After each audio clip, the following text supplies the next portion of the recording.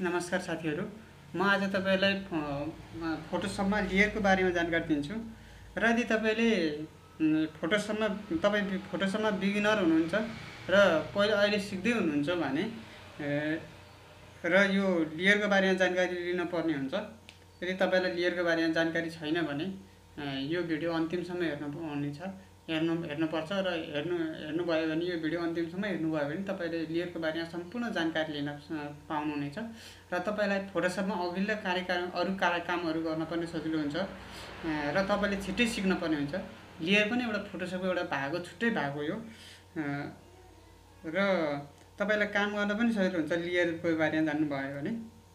र यदि मैले तपाईलाई राम्रोसँग आज यो भिडियोमा तपाईलाई राम्रोसँग लेयरको बारेमा बताउने छु। यदि तपाईले अहिलेसम्म नै हाम्रो च्यानल सब्स्क्राइब गर्नु भएन भने सब्स्क्राइब गर्न नबिर्सनु होला। र लेयर भनेको फोटोसपमा लेयर भनेको चाहिँ एक माथि अर्को तह जस्तै हो। सबैभन्दा माथिल्लो तह सबैभन्दा धेरै देखिन्छ भने सबैभन्दा तल्लो तह चाहिँ धेरै राखिन्छ। यसैले कुनालाई कति मात्रा देखाउने, कुनलाई कति मात्रा देखाउने र अनुसारलाई सोही अनुसारको लेयर माथि तल र तलतिर बीचमा राख्न सकिन्छ। र लेयर 5 प्रकारको हुन्छ। इमेज लेयर वा रास्टर लेयर भनिन्छ यसलाई, अनि एडजस्टमेन्ट लेयर भनिन्छ, अनि त्यसपछि टाइप लेयर, अनि त्यसपछि सेप लेयर अनि स्मार्ट अब्जेक्ट लेयर गरेर 5 प्रकारको लेयर हुन्छ।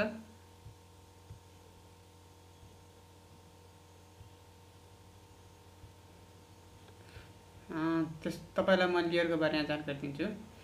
र पहिलो सुरु एउटा फाइल बनाउनु पर्छ, न्यू क्रिएट गरेपछि यहाँ लेयर भनेर देखिन्छ तपाईको।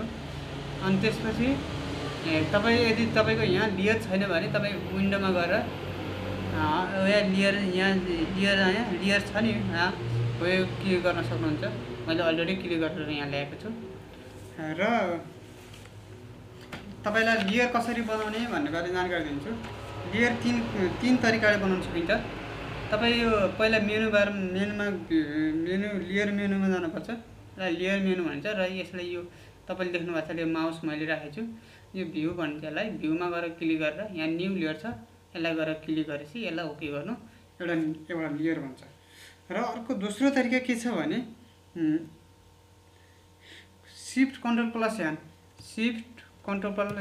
एन गरेपछि अर्को लेयरको नाम आउँछ। त्यसलाई नाम राख्न पनि सक्नुहुन्छ तपाईले र लेयरमा आउँछ। अर्को तरिका के छ भने यहाँ तलिका एउटा तल राइट साइडमा यहाँ पुच्छरमा हेर्नु त, डिलिटबाट यतापट्टि यो यसमा छ, यो क्रिएट न्यू लेयर भन्ने हुन्छ। यसमा गएर क्लिक गर्नु होला। 3 तरिकाले लेयर बनाउन सक्नुहुनेछ। र तपाईले कुनै पनि डिजाइन गर्दाखेरि लेयर बनाउनु पर्ने हुन्छ। लेयरमा काम गर्नुभयो भने तपाईलाई तपाईले डिजाइन गरेको कुरा फेरि सिलेक्ट गरेर रिमुभ गर्न पनि सक्नुहुन्छ। यसकारण तपाईलाई लेयर चाहिन्छ। र लेयरलाई तलमाथि कसरी गर्ने, यहाँ माथि यसमा ड्र्याग गर्नु हैन, अनि त्यसपछि सिलेक्ट गर्नु अनि यसरी राख्न सक्नुहुन्छ। र यसलाई यता माथि पनि राख्न सक्नुहुन्छ।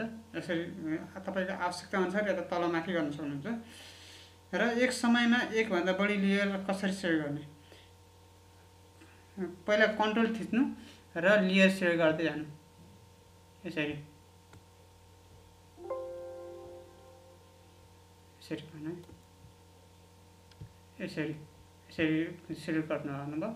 अनि त्यसपछि अब लेयर डिलिट कसरी गर्ने, जुन लेयरलाई डिलिट गर्ने हो त्यही लेयरलाई सेलेक्ट गर्नु र यसरी ड्र्याग गरेर यसरी तल ल्याएर छोडिदिनु, यो डिलिट भयो। र अर्को तरिका के छ भने जुन लेयर डिलिट गर्ने त्यो लेयरलाई क्लिक गर्नु र यहाँ तल डिलिटको अप्सन बटन छ, त्यसलाई क्लिक गर्नु भयो।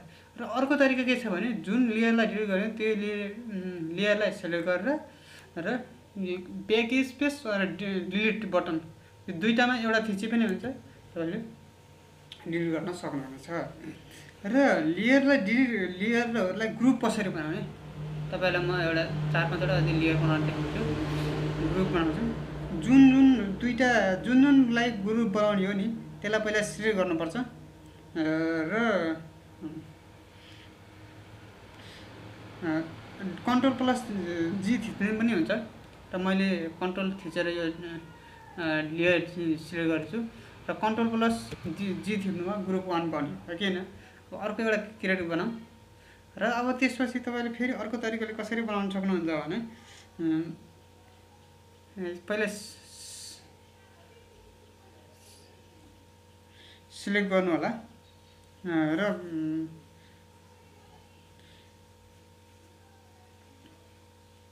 पहिला सिलेक्ट गर्नु होला कुन कुन बनाउने भनेर पाउन है। अहिले लेयर 4 र लेयर 1 लाई सिलेक्ट गरे हैन, लेयर 5 लाई पनि। त्यसपछि यहाँ तल छ नि क्रिएट न्यू ग्रुप भन्ने हो, त्यसमा गएर क्लिक गर्नु होला, दोस्रो ग्रुप बन्यो। र अब तपाईलाई कसरी हुन्छ लेयरलाई कसरी कपी गर्ने वा डुप्लिकेट गर्ने। ल अब म तपाईलाई पाउन है यो यसलाई डिलिट गरौँ, ग्रुप ओन्ली यसलाई पनि डिलिट गरौँ, ग्रुप ओन्ली। र लेयरलाई कसरी कपी गर्ने वा डुप्लिकेट लेयर बनाउने भने जुन लेयरलाई डुप्लिकेट वा कपी गर्न खोजेको सो लेयरलाई सिलेक्ट गर्ने, त्यही लेयरलाई सिलेक्ट गर्नुपर्छ र ड्र्यागन गरेर पुच्छरको आइकनसम्म ल्याउने पाउन है। यसलाई ल्याउने, यसलाई ड्र्यागन गरेर यहाँ ल्याउने, कपी भयो गर्नु, यो आइटम भयो। अनि अर्को चाहिँ के छ भने जुन किबोर्डको सर्टकट बनाउने छ कन्ट्रोल प्लस जे गरेर पनि तपाईले कपी गर्न सक्नुहुन्छ र तल माथि सार्दा पनि कपी हुनेछ। जस्तै यो छ नि अर्को भने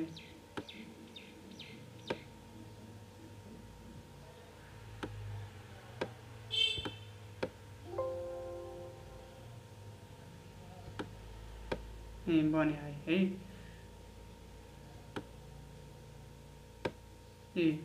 यसरी बनाउन सक्नुहुन्छ। र अनि तपाईले लेयरलाई देखाउने वा लुकाउने कसरी गर्ने, एउटा म लेयर बनाउँछु यहाँ तपाईलाई पहिला है। कन्ट्रोल प्लस ब्याक स्पेस गरेर गर्नुहुन्छ र मैले यहाँ लेख्छु कि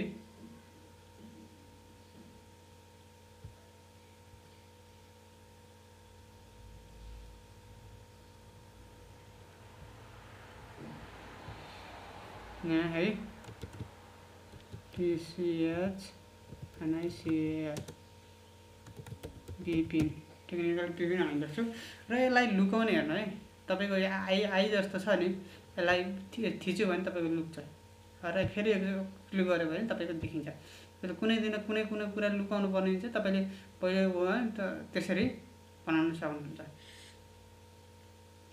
र लेयरलाई लक गर्ने कसरी, तपाईले लक गर्ने हुन्छ। जुन लेयरलाई लक बनाउन खोजेको त्यो लेयरलाई सिलेक्ट गर्नुपर्छ हुन्छ। जस्तै मैले यसलाई सिलेक्ट गरेँ है। त्यसपछि सेलेक्ट गर्नु भन्छ नि तपाईको यसलाई सिलेक्ट गरेपछि माथि यहाँ एउटा चापी भन्ने हुन्छ, त्यसलाई गएर क्लिक गर्दिनु, सिलेक्ट भयो। ल यो लेयर अफ कपी टु चाहिँ सेभ भयो। अब तपाईलाई टेक्निसियन VPN पनि तपाईलाई के रे लक गर्नु छ भने यसमा गएर क्लिक गर्नु र यसलाई चाप यहाँ गएर क्लिक गरिदिनु, तपाईको लक भयो। र यसरी तपाईले लेयरको बारेमा तपाईले जानकारी लिन सक्नुहुन्छ।